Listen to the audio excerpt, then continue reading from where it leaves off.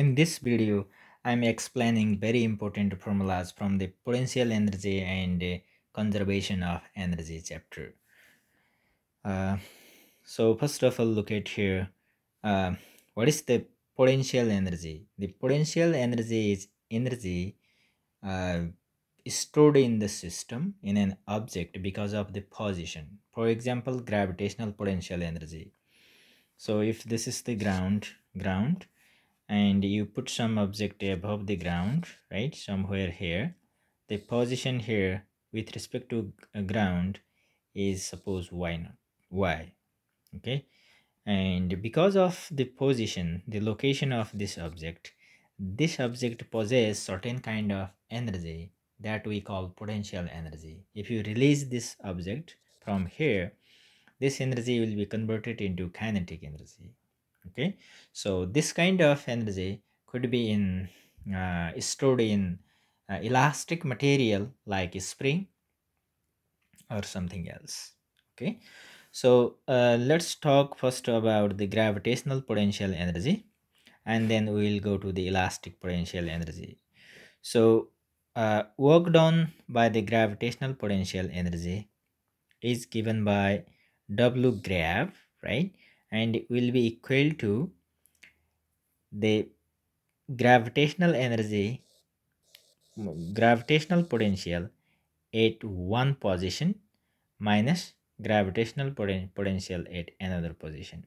Suppose that this particle is at uh, y1 position, right, and if you release this object from this height, after certain time this will arrive somewhere here.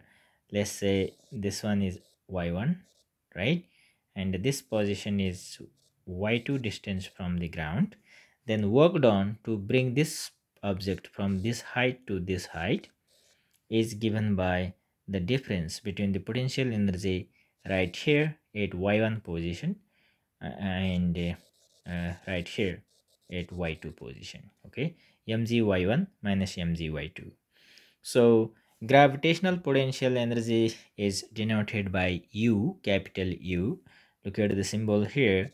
U grab 1 at position 1 and U grab 2 at position 2. Gravitational potential energy at position 2. This is position 2. Okay, this is position 1. So in this way, we can determine the work done by the gravitational potential. Okay, so in short, we can write down like uh, grab negative of delta U grab, right? This is the change of gravitational potential. Okay, so this one represents change in gravitational potential. So right here, negative sign is introduced because when you bring an object from certain height to near to the ground, then change in potential energy will be decreased. So negative sign is introduced here. Okay, so this is about the gravitational potential uh, energy and work done. In general, we will represent the gravitational potential by U, and general formula will be mgy. Okay, y is the position and mg is the gravitational attraction, that is the weight, right? Now let's move to the elastic potential energy. If you have a spring and if you stretch it or compress it, what will happen is potential energy will be stored in the string. You can do either. Okay, either you can stretch the spring or compress it. uh, Doing both, you will be able to store potential energy. Okay, and work done by the elastic potential energy is represented by WEL, and it will be given by the difference between the potential energy at position x1 and at position x2, right? Half k x1 squared plus half k x2 squared, where half k x1 squared is elastic potential energy. Okay, so this is elastic potential energy. What I am talking about is the elastic spring, right? if I stretch it, if you have some mass just attached right here, and it will be elongated, displacement will be there, right?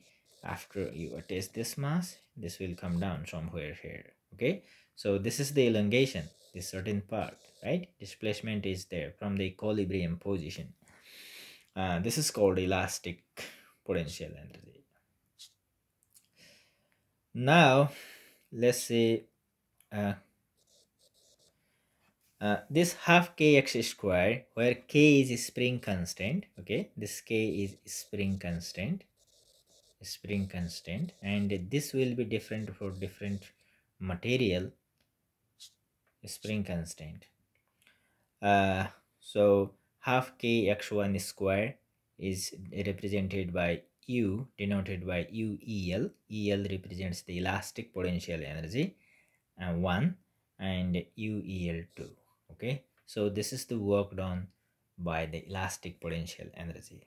So in general, you can write down elastic potential energy uel equal to half kx square. What is k? Spring constant. What is x?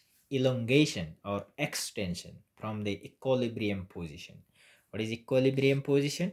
If this is a spring, when nothing is attached right here, this is the equilibrium position, right? No displacement, no work done at all.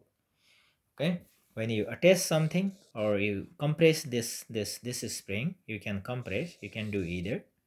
At this condition also, there is the storage of energy. Okay, so this is an expression of elastic potential energy, half k x square. Remember this one. Now total mechanical energy. So we know from the previous chapter about kinetic energy, which is denoted by capital K, and given by K is equal to half mv squared, right? This is the formula. So total energy, that is sum of kinetic energy and potential energy, is conserved in the system if only gravity is acting on the system. Okay, so we can write down like half m v1 squared plus mzy1 equal to half m v2 squared plus mzy2, right? So this is the the total energy, kinetic plus potential, at one position, and this is the sum of kinetic and potential energy at another position, y2, right? So half mv2 squared plus mgy2. So this is called conservation of energy, because energy cannot be created or destroyed, and this is very basic principle of the physics. Okay, so we could apply this principle and solve various problems in physics. So this is actually very useful formula uh, used in physics. Okay, when total mechanical energy is not conserved, this is the conservation of energy, right? In all the cases, total energy may not be conserved because of some other work done might be done in the system, that we call work done by other forces. Okay, so in this case, final kinetic energy and initial, the sum of the final kinetic energy and potential energy will be equal to initial kinetic energy plus initial potential energy plus work done by the other forces. Okay, so this is the case of non-conservation of total mechanical energy. Okay,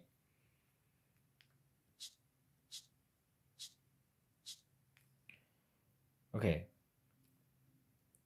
so similarly, if there are non-conservative forces, there are two kinds of forces: conservative forces like gravitational forces, in which total work done in the round trip will be zero.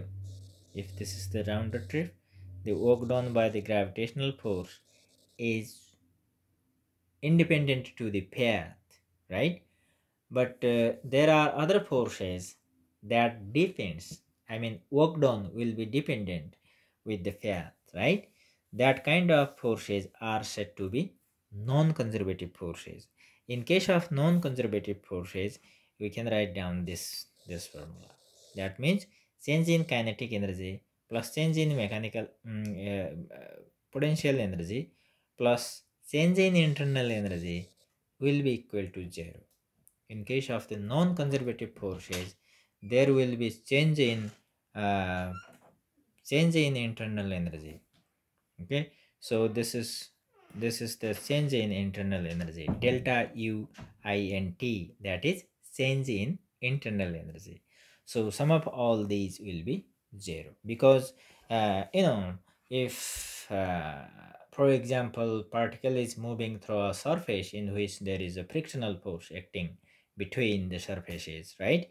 In that case, the energy will be converted, kinetic or potential energy will be converted into the heat energy or light energy or sound energy, some kind of energy, and that will change the internal energy of the system, right?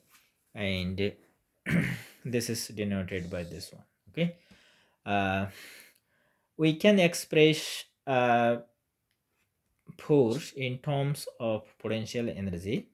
If we take the derivative of the potential energy, then you can get the force, right? And given by this formula here, Fx is equal to negative of dux by dx. Okay, so if we uh, express the forces, component of forces, we can express in x component, y component, y component, and z component. Okay, and if we add all these together, the total force will be the delta ux along x-axis. This is unit vector, delta u by delta y, del y along y direction, and then delta u divided by del z along k z axis. Okay, so in bulk you can write down del u, negative of del u. This symbol here is del.